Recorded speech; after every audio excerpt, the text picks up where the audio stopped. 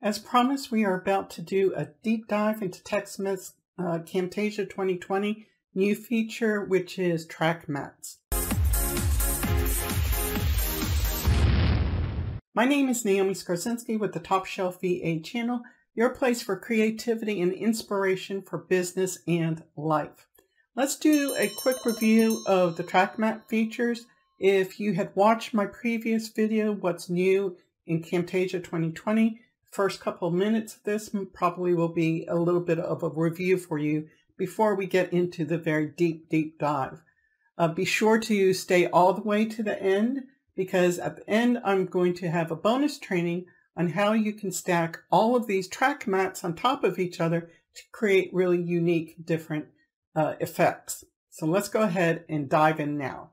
The track mat feature allows any image, graphic, video, callout, text, or any shape to create a transparency to a track directly underneath it. There are a couple rules to understand here. Rule 1. The track mat affects the tracks directly below it. Rule 2. If there's no visible track directly beneath the track mat, then the track mat renders as a normal track. Let's look at the first example. On track 1, we have a video clip I downloaded from TechSmith's Camtasia library. On track 2, we have the text Top Shelf VA. To turn this track into a track mat, we right-click on the eye and get a drop-down of 4 choices of alpha, alpha inverted, luminosity, and luminosity inverted. Let's start with the alpha selection. An alpha track affects the media on the tracks directly below it as invisible through the transparent pixels, but visible through the opaque pixels on the track. As you can see, when I click on alpha, the text in this case creates a mask or mat of the video, so the video appears only where the text is, which is opaque. The area around the text was transparent, so the video became invisible in those areas. You can tell a track has been matted by the red chevron on the left here in the textured track. The track the mat has affected is directly below it and has a purple bar on the left. Notice what happens if I put another video on track 1, but we don't have anything on the track mat above it. It's a blank canvas because of Rule 1. The track mat affects the tracks directly below it. If we were to add a track below this and move the video onto that track, then it becomes visible. This is because of Rule 2. If there is no visible track directly beneath the track mat renders as a normal track. Now you can do anything you want to an object on the track mat. For example, you can add animations and behaviors, and Camtasia will keep them when you have the track mat turned on.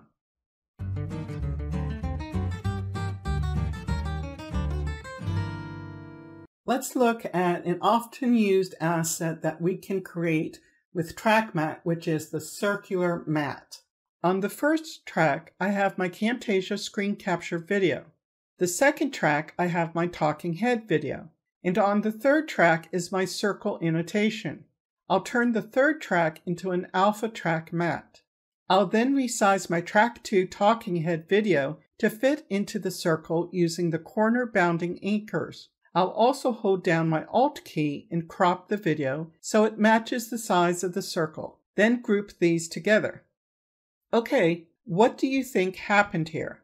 Remember, because the group's saved directly below the track mat and there no longer is an opaque object on that track, everything becomes invisible through the transparent pixels. So let's remove the track mat. Okay, why is the mat still working? Whenever you group a track mat, the mat stays with the group. The only issue is if you ungroup, you lose the mat feature. But no worries, all you need to do is reset the track as a mat. I will make the circle track an alpha track mat again and group all of this together. I'll then set the empty track mat to none. I'll also add a border to this circle with the sketch motion callout. I'll make it as thick as it will go, which is 18, and the draw time will be 0. I'll adjust it so it fits on the outside of the circle, and I'll add a drop shadow to the circle. Let's move this group to the bottom right corner. Okay, now let's move on to the alpha inverted selection. All this is the opposite of the alpha selection.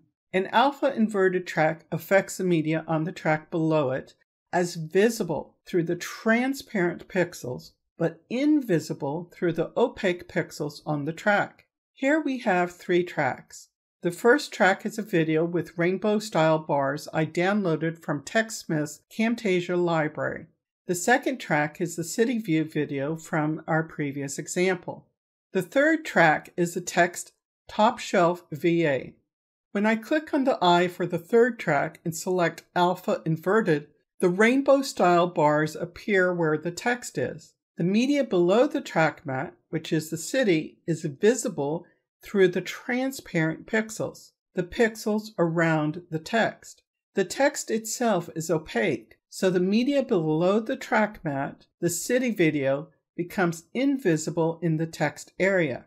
Since it is invisible, the rainbow style bars show through where the text is. So here's a question. How could we use the alpha inverted selection on the track mat? You could use it as a transition. Right now, on the first track, I have a Photoshop screenshot, or it could have easily been a screen recording video. The second track, I have the city streets video. The third track, I have the circle. I'll first scale the circle all the way down. I'll then move my playhead out to the right and add an animation key by pressing Shift+A. I'll now expand the circle to completely cover the canvas by increasing the scale to 500%. Then using the bounding box corners, holding my Shift key down to keep the circle's ratio, drag it out beyond the canvas, making sure the full canvas is covered by the circle. I'll make sure it's centered. Let me put this view back to fit to canvas. Now I will right-click on the Track 3 eye and select Alpha Inverted. Now let's watch how this looks.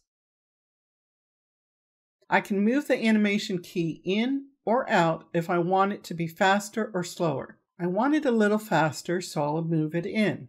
Speaking of transitions, we can use videos that were rendered with an alpha channel as transitions. For example, I went to my TechSmith assets for Camtasia library account and downloaded the spherical circle opening.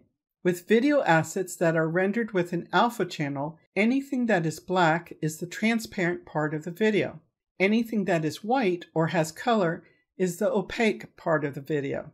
There are a couple ways you can set this up as a transition.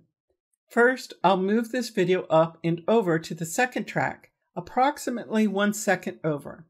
I'll move the playhead to the beginning of the video on track 1, and then right-click on the spherical circle opening and add it to the timeline at playhead. I prefer my standard transitions being 1 second or less, so I will add a clip speed to the alpha video and slide the video below it to the left to align with each other.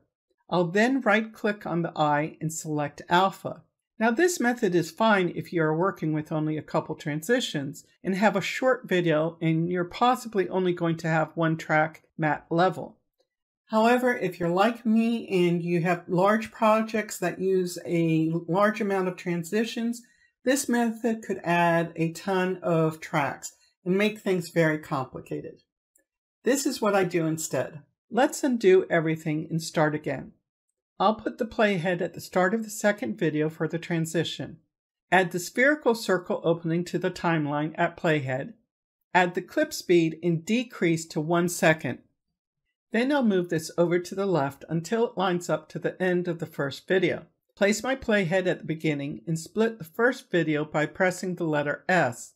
I'll select both and move these up and over the second video, then ripple everything over to the left by holding my Shift key down as I move the playhead to the left. I'll place my playhead at the end of the transition and split the second video. I then right-click on the Track 3 eye and select Alpha. I'll group all of the transition section tracks together and change Track 3 back to none. We're now back to 1 track and I can continue editing. Let's take a look. For me, this makes projects with the numerous track mat transitions a lot cleaner and easier to work with the split and group method. So let's go ahead and move on to learning about luminosity track mats. Luminosity refers to the media's brightness, trending towards white or trending towards black, and determines the level of pixel visibility and transparency between tracks. With luminosity, the maximum brightness, which is white, is 100% visible, and the minimum brightness, which is black, is 100% invisible. Let's look at another transition using luminosity. I downloaded this track mat black ink transition video once again from the TechSmith assets for Camtasia library. I'll move the playhead to the second video and add the transition video to the timeline. Now let's look at this for a second. Well, one, it's way too long for what I want, and two, I only want the first part where it turns all black. So I'll scrub the playhead to the end of the section I want and split the clip there. I'll add the clip speed and make it just slightly longer than a second long. Move this to the left and split the first video. Select both and move them over the second video and ripple all to the left. I'll split the second video. Now I want to show you something quickly. What if I selected alpha for this track mat? Why isn't the transition showing? The reason is because this video clip was not rendered with an alpha channel with the black area showing as the transparent part of the video. Both the black and white sections are completely opaque. This is why we will select luminosity when we set this track mat. I'll group this together and remove the empty track mat by setting it to none. Let's take a look. Okay, let's move on to luminosity inverted.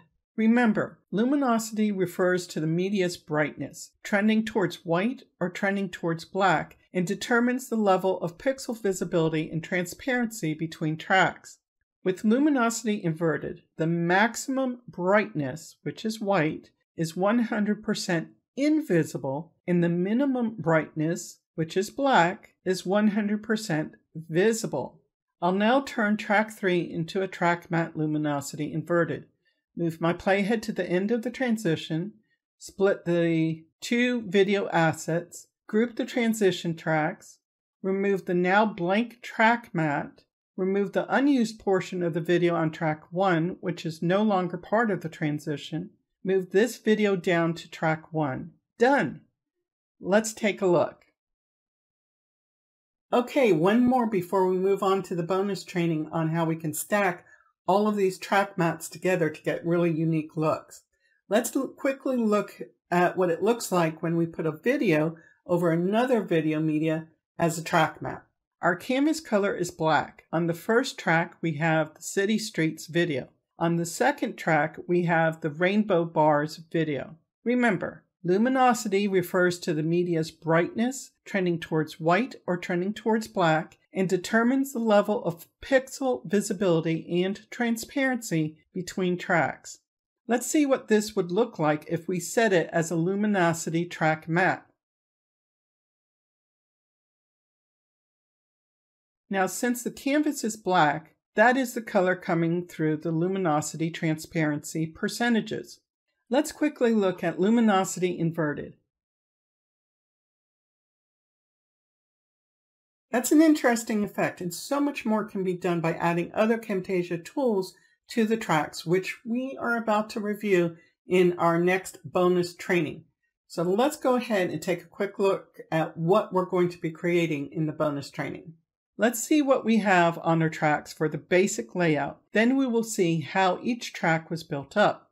The first track, I have a rectangle shape that is the base color for this section of my video. I could also simply change my canvas color if the full video was going to have this color background. The second track is my header group. The third track is the circle group. And the fourth track is the text box group.